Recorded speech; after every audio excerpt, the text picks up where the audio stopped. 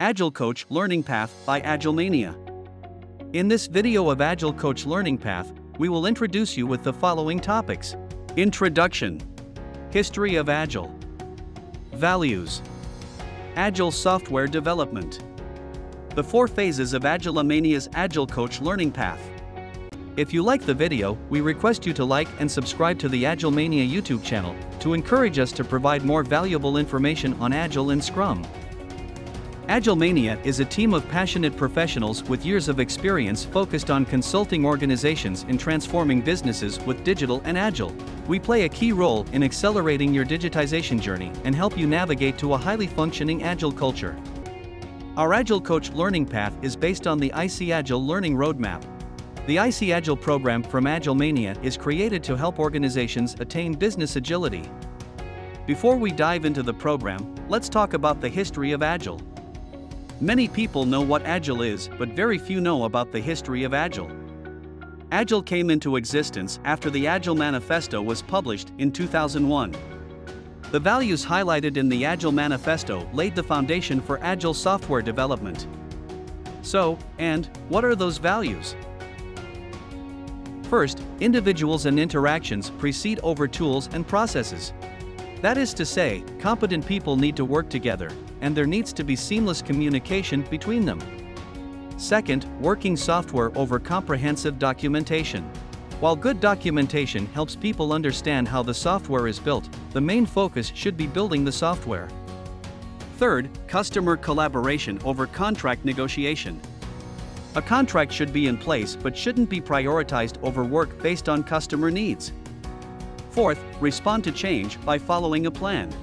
A project plan is the standard way to go, but it should be flexible enough to accommodate changes as per stakeholders' requirements and customer pain points and solutions. The Agile way of working is not the same as Agile software development. There is a paradigm shift in doing business, organization structure, policies, and operational activities when we talk about Agile ways of working. So, that was the brief history of Agile. Now, let's dive into the main topic that you're eagerly waiting for, that is, the 4 phases of Agilemania's Agile Coach Learning Path. The first phase, second phase, third phase, fourth and final phase. We will discuss each phase in brief to have a clear understanding of the learnings each phase has to provide you with. The first phase is to learn the basics of Agile mindsets and tips and tricks to facilitate Agile ways of working. In the Agile facilitation phase, there are 2 training certifications. The first certification is Agile Fundamentals Bootcamp, an Agile Basics workshop covering the Agile mindset, values, principles, and elementary concepts to start the Agile transformation. The second certification is the Agile Team Facilitation Certification. It focuses on the mindset and role of an Agile team facilitator and the provision of group facilitation tools and techniques. The second phase is Agile Team Coaching to learn coaching conversation and business agility to connect leaders outside the team. 1 is Agile Team Coaching, where attendees will learn foundational team coaching and team development concepts. It will help you build and grow your team. The other certification is Business Agility Foundation. It will help you delight customers and bring innovation and constant improvement to your work and organization. You will be able to build a strong organization through team dynamics, adaptive planning, value-based development, and iterative feedback cycles.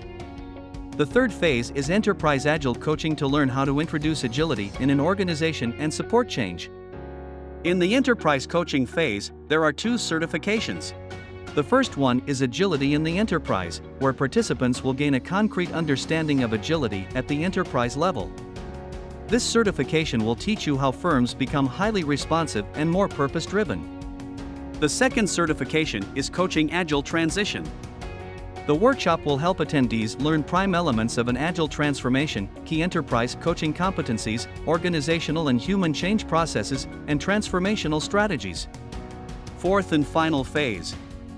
The fourth and final phase is Business Agility Coaching to expand your coaching tools to help people working in different functions. In the Business Agility phase, there are 2 certifications. One is Leading with Agility, where attendees will learn the need for business agility and personal key competencies to lead the Agile transformation.